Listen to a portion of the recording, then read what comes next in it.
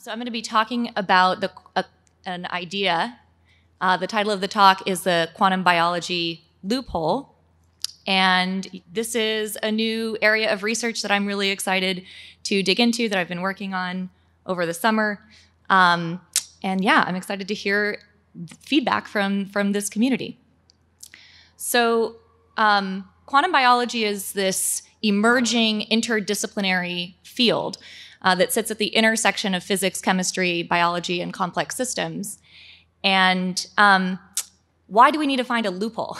Like, why do we need to find a loophole where quantum information and biology can intersect? Well, the reason is that conventional wisdom, since the dawn of quantum mechanics 90 years ago, has always held that quantum information simply cannot survive in a biological system because it's too hot, it's too messy, it's wet, and any fragile quantum information would very quickly decohere in that space. Biological systems operate on very different timescales as well than our typical thinking, our typical intuitions about quantum systems.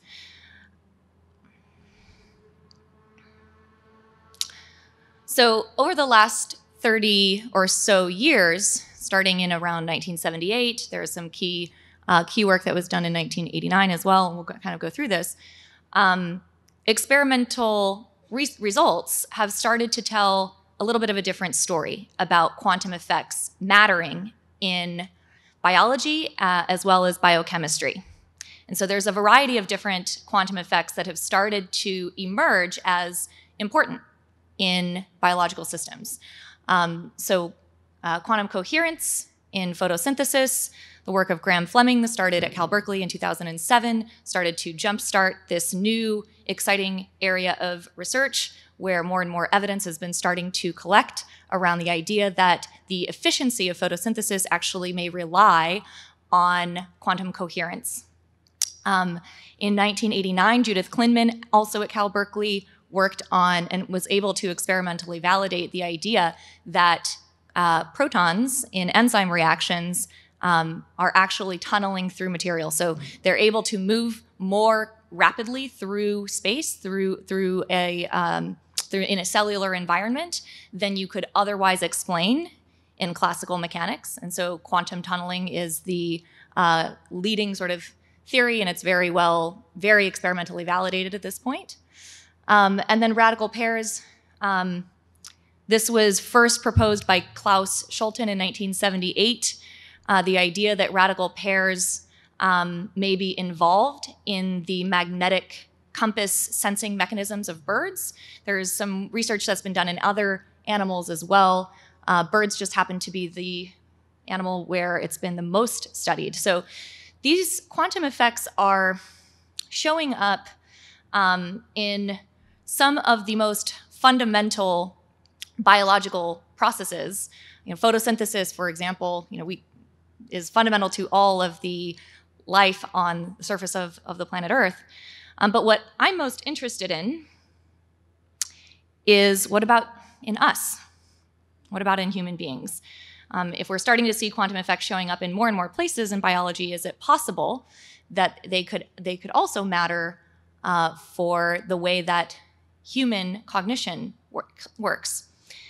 So this question, are we quantum computers? Are we able to process quantum information? Was posed by Matthew Fisher, who's a physicist at UCSB and is a collaborator of. And this is sort of the high-level question that he's been developing a theory around for the last 6 years. And in this event today, Allison and Anthony Metaculus have asked us all to sort of create a question for prediction. So my question is, and I tried to make this specific, we may be rewording it a little bit to make it easy to sort of validate a yes or no answer in 12 months' time. But the question is really, can we validate the theory that quantum information processing may be happening in the brain? And what I'm going to try to do in the next 10 to 15 minutes is hopefully to give you enough information to feel like you at least have the foundational knowledge to start to make a prediction on this question.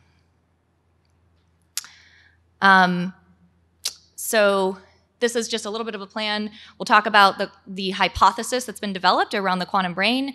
We'll dive into what that looks like in terms of nuclear spins and why they matter. And we'll talk about lithium isotopes as an experimental probe into these mechanisms. And then I'll just mention a little bit of the active research, which if you want to know more about that, I definitely recommend coming to the session tomorrow where we'll have a lot more time. And Dan Gershevich is going to help facilitate that with me. And then we'll get back to predicting. So before we dive in specifically to the quantum brain theory itself, I just want to say a couple of words about quantum information processing. So probably needless to say for this audience, but just to reiterate it, quantum mechanics has been one of, if not the most successful scientific theory ever developed.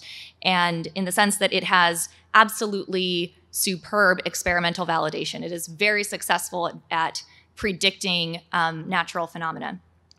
And quantum information simply cannot be embodied in sort of the local objective states that we are intuitively used to living in sort of are at human scale.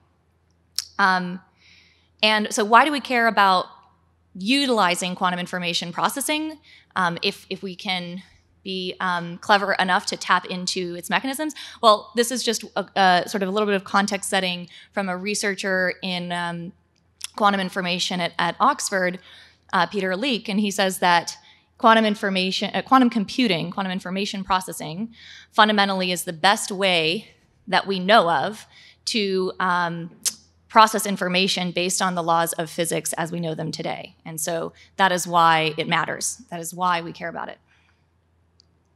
So this story really starts with a surprising finding that was identified or revealed by some work that Matthew Fisher led in a multidisciplinary group of scientists around the effects of lithium isotopes on animal behavior.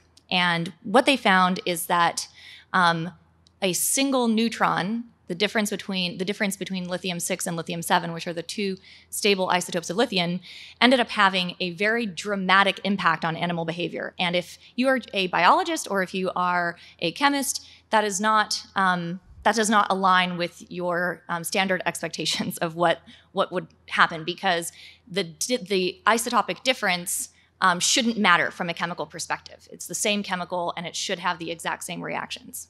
So this was a very surprising finding. And why did Matthew start to go down the path of investigating this area?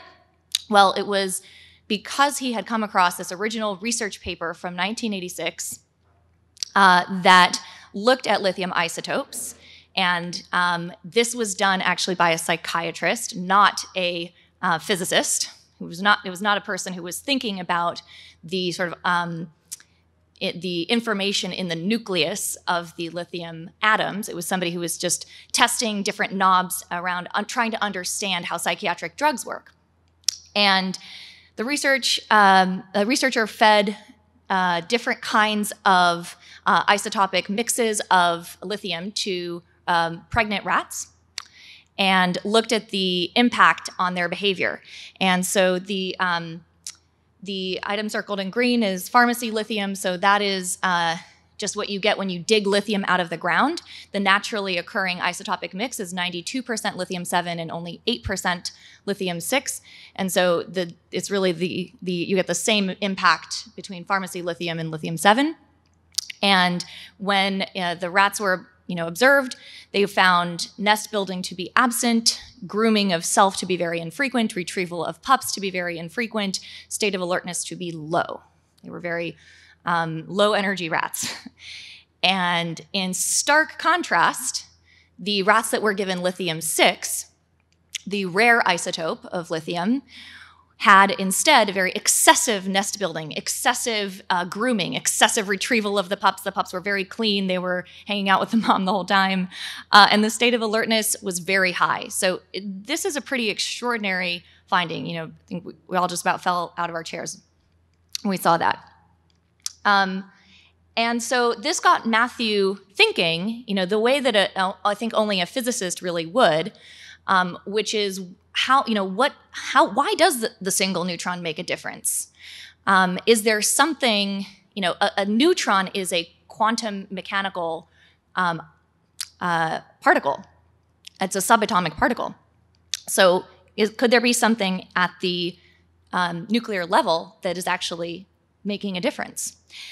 And so he started looking at the decoherence time of lithium-6 versus lithium-7. Of course, nuclear spins are very isolated from being measured by the environment.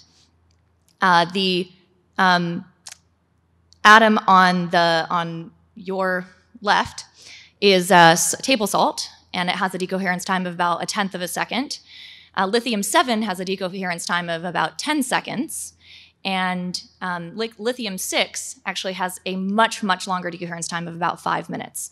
So very, very isolated from being measured by the environment. So quantum information that is stored in that atomic nucleus, that information has a lifespan that actually lasts much, much longer. And so there's this huge isotopic difference between lithium-6 and lithium-7. So that started to be a clue. And so he said, okay, how can I actually investigate this? I'm starting to get this idea that nuclear spins may actually matter. How can I actually investigate it? And so he started to take an approach of reverse engineering. If I were to develop a theory of quantum information processing mattering in the brain and actually having an impact on the behavior of these rats, what would need to be true? And so he started to create a list of requirements. And I'm going to return to this a little bit later in the talk, but this is just a high-level overview to say that he started to say, okay, in order for quantum computation to actually work, in order for quantum information processing to be present, there needs to be certain characteristics of the nucleus of the atom. A certain type of atom needs to be present. It needs to be isolated enough from the environment that information processing can actually happen. It needs to have a mechanism of entanglement. And importantly, it also needs to have a mechanism of transduction from the small scale of quantum information to connecting the dots to the biological scale.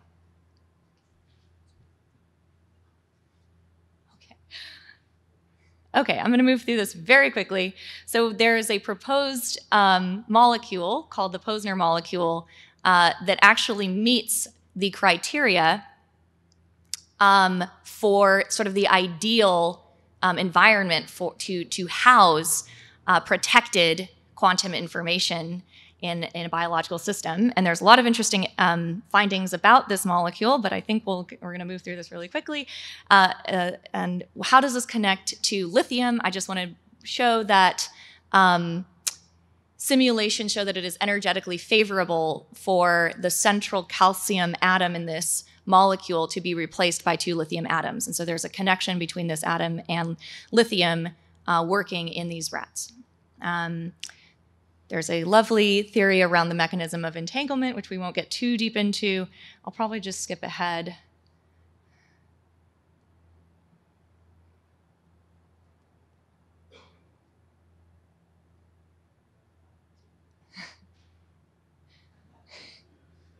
Ant-Man agrees that entanglement between Posner molecules in the brain is probably the way that these things actually work.